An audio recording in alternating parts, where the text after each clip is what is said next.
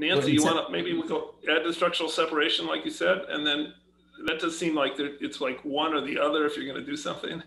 Right. No point worrying about discrimination if you don't own the thing. That seems to deal with a lot of the issues. So shall I jump in on that? Does that make sense?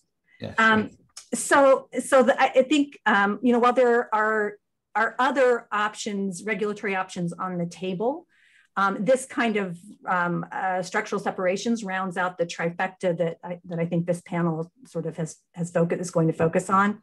And there's a lot of interest in that. It showed up in the House Judiciary Committee report last year. I think that was last year. My pandemic timeframes get collapsed.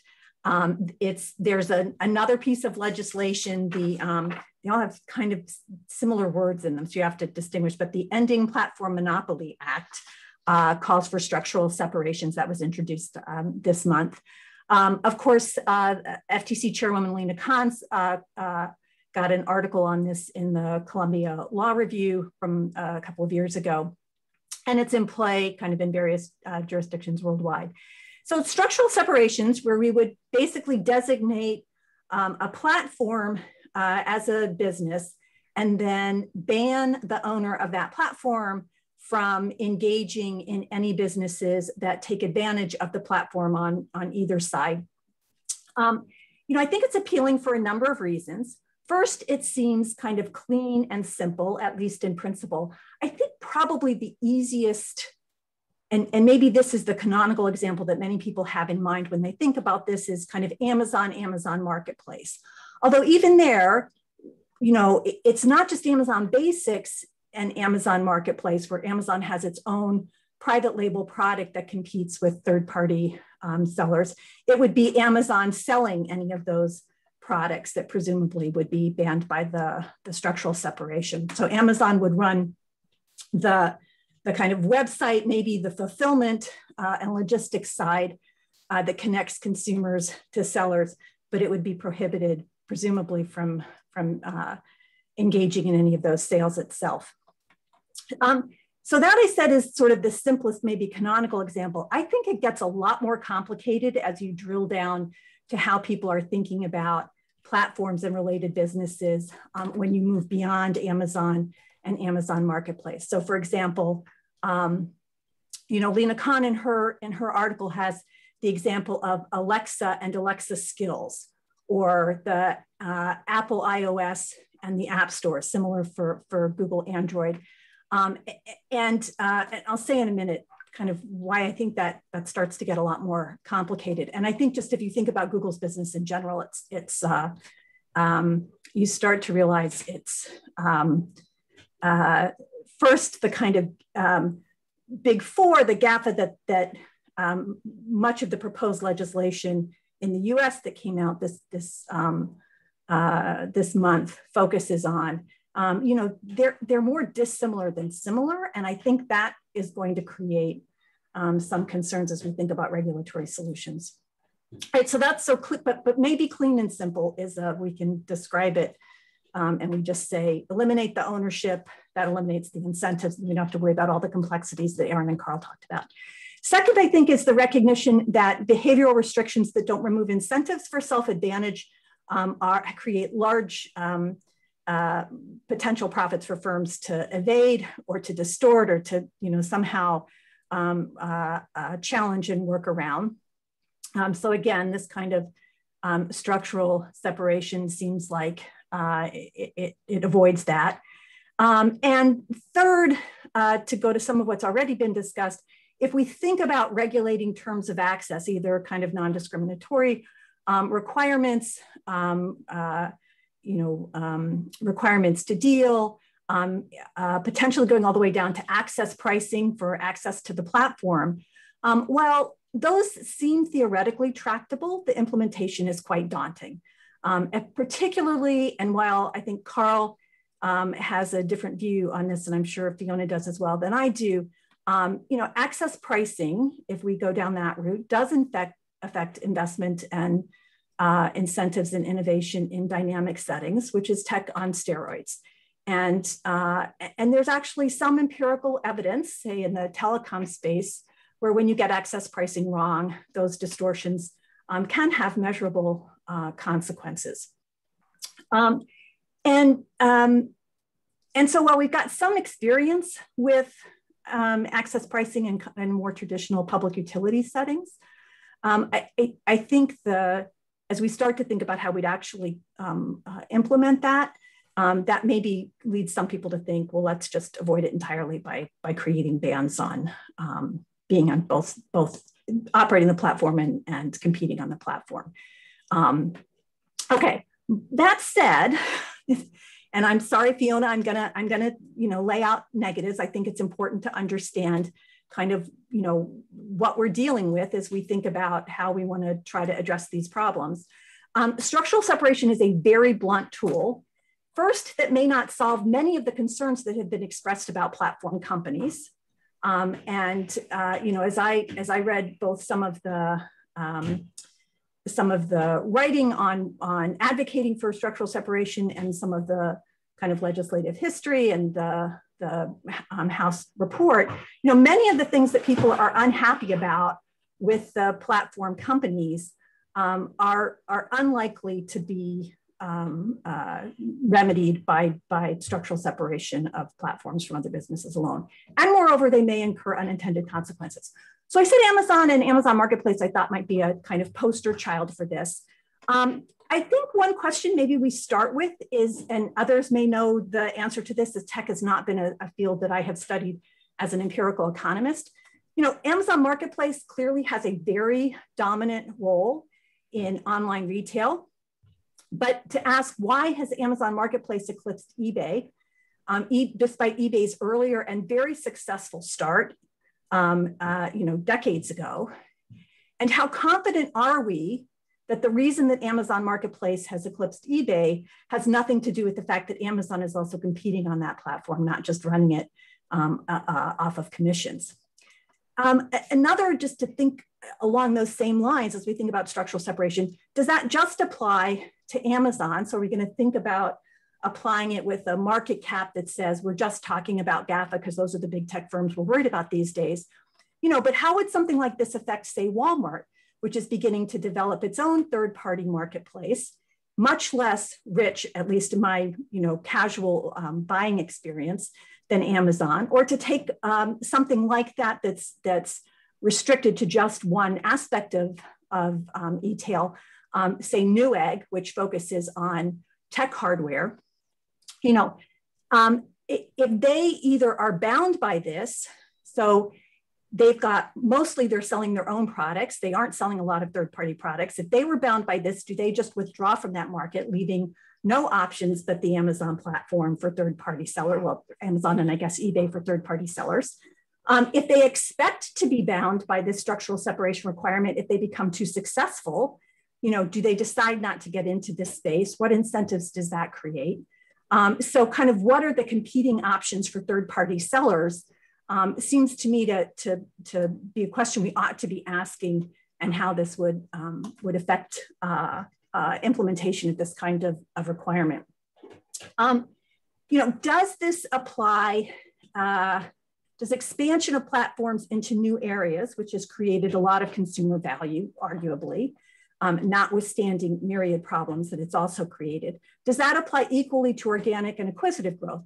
With structural separation requirements, ex post versus ex ante requirements, again, to go to this kind of Walmart, Newegg, Amazon question, will that enhance or diminish the kind of expansion of platforms into new areas? So how do we think about, if we're going to go down this route, writing requirements or writing regulations in a way that keeps as much of the good that we think we get without the negatives that we're concerned about? I think some of this takes us back to the Microsoft browser case. Some of these same issues arose in that context. Carl mentioned, a little bit of this, got into this with, how much is in the operating system versus in the apps, if we're restricting whether you can have apps or not, which I think just goes to say even though structural separation seems clean and easy, maybe the boundaries are a lot more fuzzy than we think they might be. And the final thing I'd leave us with is Vertical integration is common in many new industries or product markets. It goes back a long ways to kind of conventional infant industry arguments that if you don't have a very thick market, you may need to sort of vertically integrate, provide some of these services or components yourself. And so I think as we consider structural separations, we want to pay a lot of attention to whether we block organic vertical integration and when we do that and how that affects the development of some of these markets. I think my sense is that that often the arguments that are made, particularly say in antitrust settings, about discouraging incentives for innovation are overstated. But I do worry in this particular sector where I think the innovation is what's created a lot of value for consumers, that we not unintentionally destroy that mechanism. And so this might be a place where even if some of the kind of lighter touch regulatory solutions are difficult to implement well, and we're never going to do it perfectly, maybe some combination of more assertive antitrust that creates real deterrence to exclusionary behavior, more effective deterrence of anti-competitive acquisitions, particularly of nascent competitors, with maybe some light touch regulation, lets us get further than a tool like structural separations would. But that's my 2 cents, and let me maybe see how many people have disagreement over that. I just got to jump in this. I really, particularly what you said towards the end there, Nancy, I really agree. I think these strong structural separations are a really bad idea. They would be very destructive to economic growth. I mean, in the United States, but around the world too. Basically, I just think it's a really bad idea. It's driven by the politics, not economics. It's driven by the politics to cut these firms down to size, on the view they have too much political and economic power. Look, just think about all the ways in which the big companies attack each other's spaces, and that would be difficult, if not illegal. If Amazon's not allowed to have house brands, they're attacking all sorts of margins and profits for other sellers. Google's Android going after Apple's iOS. I don't think Google could do that if they have their search platform. They're going to have this other thing, Android. Apple Music, challenging Spotify. Microsoft Bing challenging Google. I mean, pretty much all that would not be allowed. I mean, just the reality is these behemoths going at each other is really important, and structural separation prevents that. Okay, now many of us around the world are uneasy when a dominant firm, let's say attacks, to use that word, or challenges adjacent markets because they have all these advantages and they'll exclude. But to say they just can't do it at all is really, really contrary to the important aspects of the competitive process. So when I go back, I also think, what problem are we trying to solve here exactly? Okay, I mean, somebody really have to convince me these are immense problems that you have to deal with in order to cause all that trouble with these rules and cut off so much competition. So I think part of this is an overstated view of the problems. And so I do go back to if we have problems of more targeted and antitrust has not been doing enough, which I think is true in the US, then a more targeted approach such as the no self-preferencing is the way to go, even though it's hard. And I said it was hard, but do it. It's just hard work. Roll up your sleeves and do that in a selective way. But this structural separation, it's just really bad idea driven by the politics. I'd like to say something. Oh, go ahead, Aaron. Say something very briefly, which is I'm much more sympathetic and eager to have rules against self-preferencing than the structural solutions, because I think the solutions are pretty facile. And if there are big incentives to preference to make money, then those can be probably mainly duplicated with vertical contracts, even in separated companies. So one may not get what one wants with the vertical separation. And I think ultimately you need to dig into the regulation of self-preferencing if you really want to solve the problems.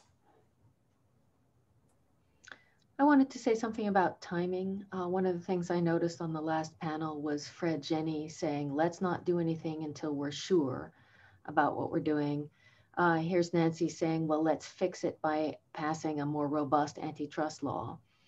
Let me just point out that that's decades, we would be decades, maybe centuries away from fixing the problems we have created by not having robust enough antitrust laws to date.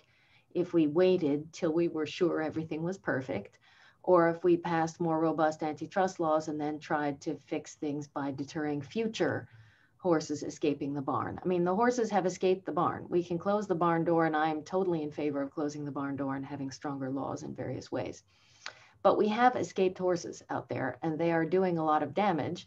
And there's a question of how many decades we want to let them continue to do that damage. And I think one of the concerns that I have, while I understand that antitrust is not supposed to be fixing political problems, and I'm 100% on board with that, I think we have a democracy problem in the United States, and it is exacerbated by the existence of these large companies. So I don't actually think we have decades to wait. And when you talk to, my kids are in their 20s, and the thing that's interesting about the youthful generation is they're also not patient. They're not interested in a solution that happens when they're 40. They're 23, and they think that a solution should happen when they're 24. And that's just, I think, a reality of what the political forces are here. And that's why I think, and the same is true in Europe, in the sense of Vestager patiently having gone after Google for a decade, and it didn't work. So now she's got another 5 years, and she's got to find something that works in a short amount of time. And that's why everybody's turning to regulation, I think. And that's an upside to regulation. If you decide you know what you want, you can actually execute it. You don't have to wait for the next nascent entrant to come along, protect it, let it grow, let it destabilize the current incumbent. Maybe it doesn't work. We have to go back to the drawing board. The next nascent entrant comes along, we protect that one, and in 7 years, we have a new, maybe a new platform. So I think I'm just not patient anymore, and I want something to happen, and I'm not interested in waiting till the perfect time. So Fiona, I think, so first, I'm sorry if I was not clear. I do not think that I was saying we should pass new antitrust laws and wait 20 years to see if they work, and then we'll come back and revisit this. What I said is, and this goes exactly to something that Carl raised, like I thought that the most insightful outcomes of the Google and Facebook complaints, or the most insightful allegations in the Google and Facebook complaints, were about exclusionary contracts that they signed with their large competitors in other spaces, suggesting, at least to me, the only reason I could see billions and billions of dollars changing hands for those contracts was that they were worried about those other firms coming in to compete in their home turf. And so I don't know if just filing those cases will be effective in limiting that, but it does strike me that if you want effective entry, that's a space in which you might want to encourage these firms to start mucking around in each other's markets. The same with kind of acquiring nascent competitors. I'm not saying that's all we should do. And I thought the second part of what I said was, let's push on both the kind of exclusionary behavior and the acquisition of nascent competitors, because that's setting the ground for future entry and effective competition. But we also may well want to think about regulatory solutions. And I thought what I was saying is, I don't think structural separation is going to give us what we want against many of the complaints that we've got. And so maybe despite the problems with some of these kind of lighter touch regulatory solutions, whether it's non-discrimination or requirements to deal or whatnot, maybe we ought to be thinking about how we could implement those more effectively. And that's what brings us back, at least brings me back, to these rules against self-preferencing, and it is a form of regulation. I mean, that's what we need. It's not expecting antitrust to do it.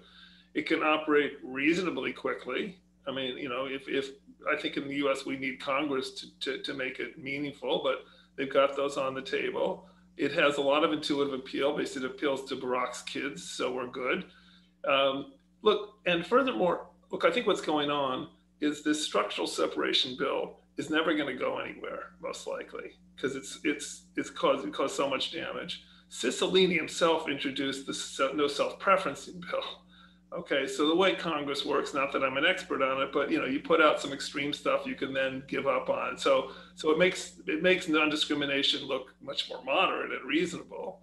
Okay, so that is a path forward, and it's not a matter of waiting decades.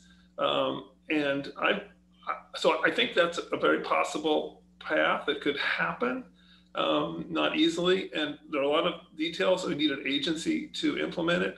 And look, other countries are doing it, and Israel too. Even a smaller country with its, you know, you can see what the U.S. or the CMA is the place to look right now. Okay, in the UK, see what they're doing. You can kind of copy / adjust that for your own economy or for your own circumstances, and put those rules in place. So I think it's very implementable and scalable. You know, scalable in the sense that it can spread to other countries. And this is a case, you know, where you copy what others are doing, and we'll see who the pioneers are, let's call them, or guinea pigs, depending on how you want to put it. So I think this is where things, I think, probably will go, and I think should go. I wanted to make one brief comment about Fiona's worry about democracy, which I'm intensely worried about. I don't think the democratic problem we have is from the 4 big firms being too big. That would be a problem where they controlled Washington because they have so much money. You know, the democratic problem we have, if it's connected to the 4 big firms, is probably mainly about Facebook. And it's not about Facebook being too big, it's all the disinformation that we see on Facebook. And if you ask why there's so much disinformation on Facebook, it's again, not because Facebook's so big, it's because that grabs attention, and Facebook is in the attention business. And if we break up Facebook, Facebook is producing a bunch of bads, as Carl and I argued in an op-ed. And if you break up Facebook, it's anything but clear to me you will get less bads and more democracy. So this is why I'm in favor of interoperability. I will send you the article I wrote with Michael Kades, but I think that if I could belong to a site that did a better job of content moderation while still being able to stay in touch with my cousin or the school or whatever, so I know when the snow days are, not that we have those anymore, but then you'd get a lot more people leaving Facebook. That right now you might not like the content moderation.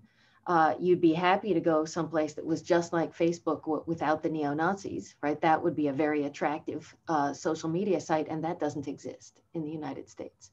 But if you had mandatory interoperability, then there could be sites that were very, very clean, or sites that were, you know, run by nonprofits and had certain goals or whatever. There would be a flowering of content moderation, and people could vote with their feet. Now, does that mean that we'd get rid of all bads? Certainly not. But given what my understanding of what's allowed with free speech, it's very hard to tell some platform what to do. And the far easier thing is to let people leave. And right now they can't leave, not if they want to stay in touch with their friends. And my kids don't ever make a telephone call. They don't send email. They barely read the email from their mother. I mean, they're only on these platforms. So it's the modern technological infrastructure. And when we had this problem before with AT&T, we said, you have to be interoperable. Well, I would also say, I think a more direct solution to the democracy problem, since it's on the table now, or not a solution, but one element, a small bit of it, is to impose more liability for misinformation. And this is perfectly consistent with free speech, you know, our First Amendment of the US Constitution. And Aaron and I, forgive me for outing you, Aaron, we've just talked about this privately, but a notion that if the speech on the platform shows a reckless disregard for the truth, then the platform can be liable for that, particularly if they've got technology that directs people and towards that content. You know, this could be YouTube, it could be Facebook, it could be any of these. They're doing, it's not just neutral. You know, this notion, oh, we're just the platform that stuff that's out there is bogus with all the algorithms that are operating. So that seems to me to create a real opening for liability that could go a long way. You know, Paul Romer has recommended a tax on digital ads as another way to go. Maybe some of you have seen that. And because of these problems with the attention economy. And he makes some good points, but I think, why would you just tax digital? I mean, the technology is to deliver the content. It's not the point. The point is really, are you creating misinformation that's destructive to public discourse and democracy ultimately? And Fox News is a lot more important in that respect than Facebook. So I don't think it should just be digital.